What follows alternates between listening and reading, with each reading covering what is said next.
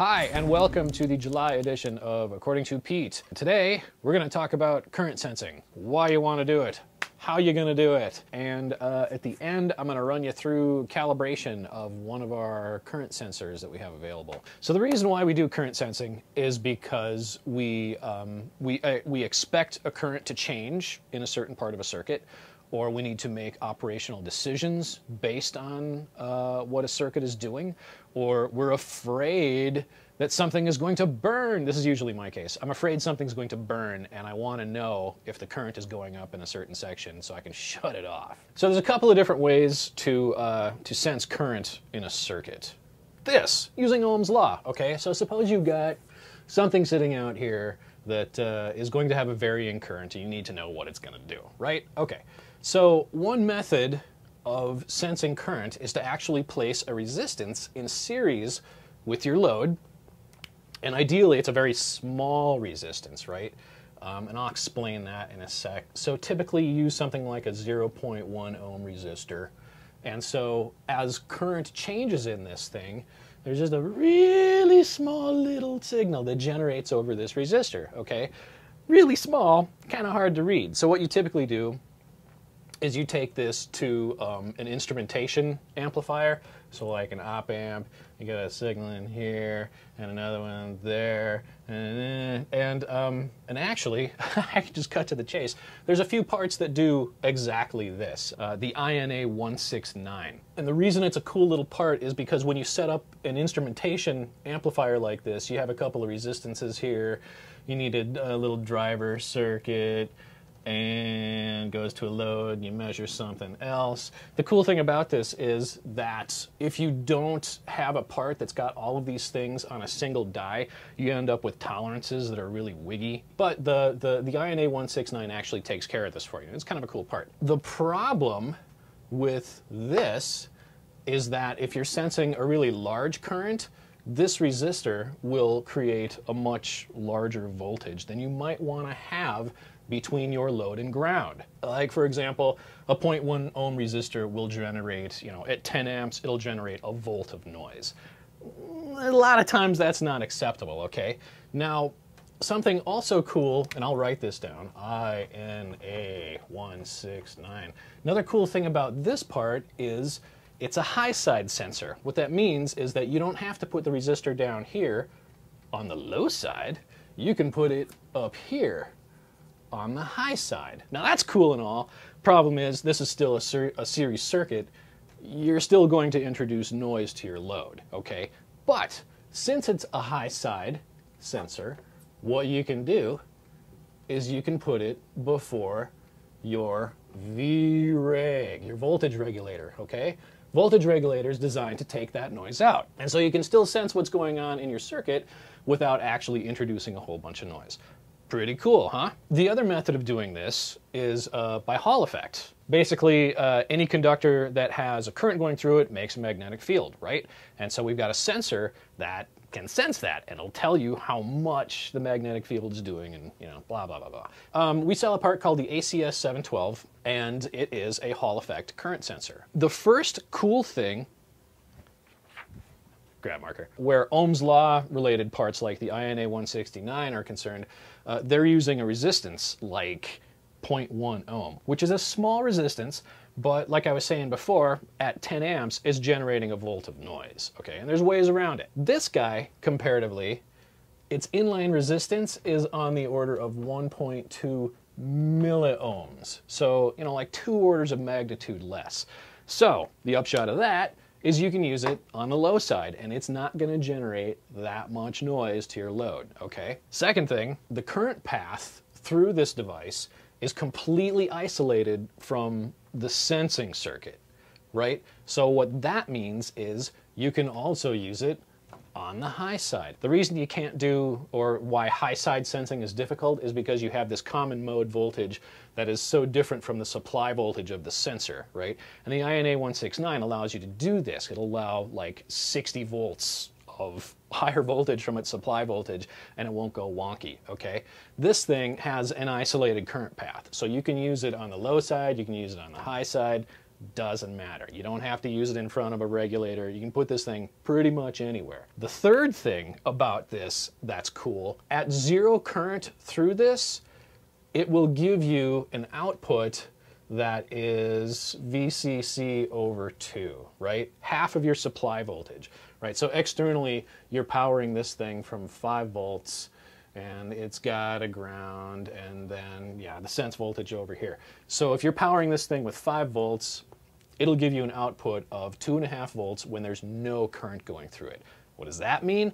That means it'll do negative current as well as positive current. So this part, the version that we sell is the 5 amp version. It comes in a few different versions. The 5 amp version has, and I got it in my notes here, a deflection of 185 millivolts at the output per amp that goes through this thing. Now that's not what I would call really great resolution, right? A lot of the currents that we deal with here are small currents, right? We make a board that's got this part plus a buffer amplifier with some gain. You can set the gain and you can set the reference voltage, and it works out pretty cool. That SKU, SEN08883. Point I want to make, whether you're using this thing or you're using the INA 169 or other derivative, you always want to calibrate these things, right? Because there are tolerances, there is some drift you might have to deal with,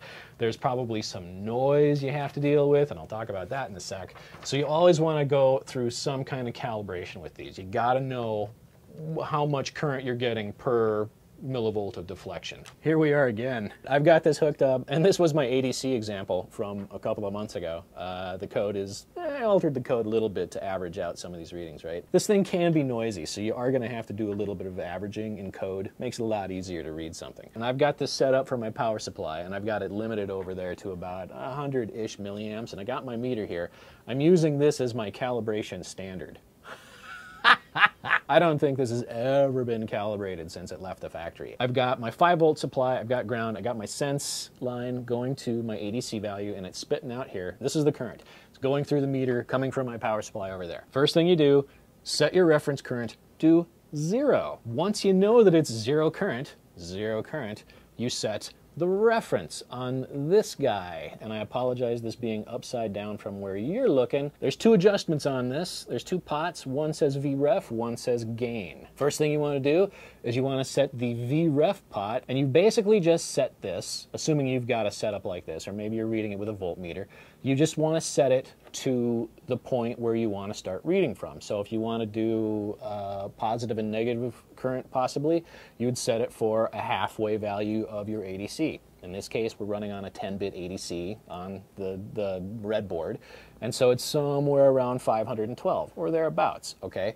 That way you get positive and negative deflection. So you set that, and I set this earlier, and it's right about 550, close enough, doesn't have to be exact. And you also want to take note of the value, right? So you mark this down, and it's a little noisy, right? So you've got to kind of look at it and go, 530-ish or so.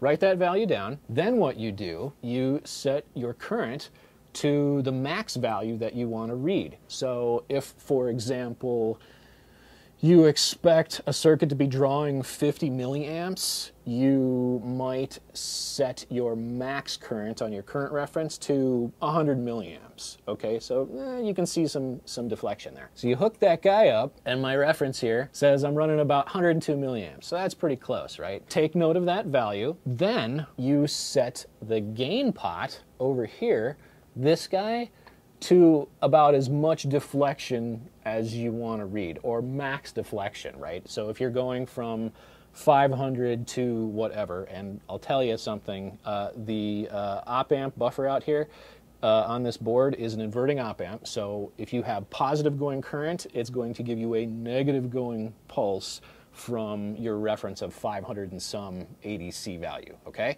So you adjust the gain pot until you get, you know, a fairly decent number that you can read easily for your maximum current deflection. That makes sense? So previously I adjusted this thing and I'm getting about 350, 4 in there someplace. Okay, so you take note of that value. Then what you do is you set your reference current to 0 again.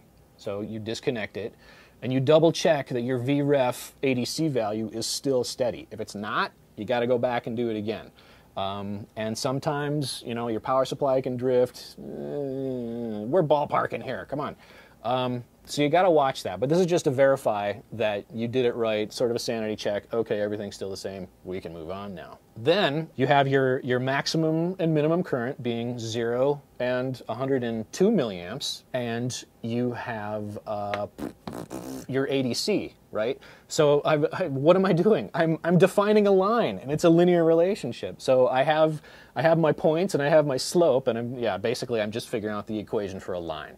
Right, and so earlier I had set this up and I came out with a resolution of about 0.56 milliamps per ADC division, okay?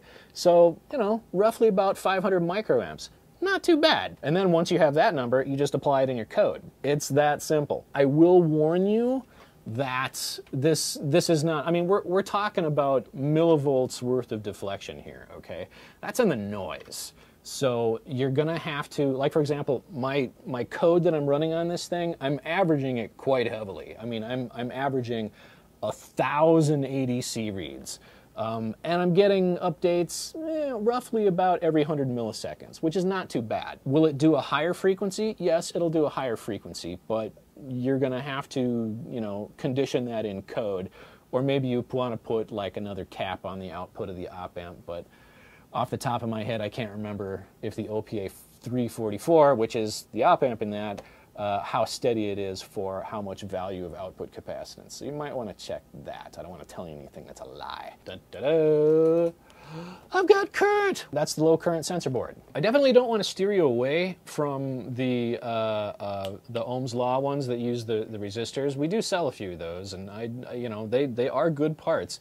But, you know, they have their application just like this one has its application, and your mileage may vary. Think about what you want and make your selection. That's cool. Keep the questions and comments coming and put them in the comment section down yar, or you can email them to feedback@sparkfun.com with according to Pete in the subject line, and we will check them out and get them in the queue. Until next month, thanks for watching. See ya.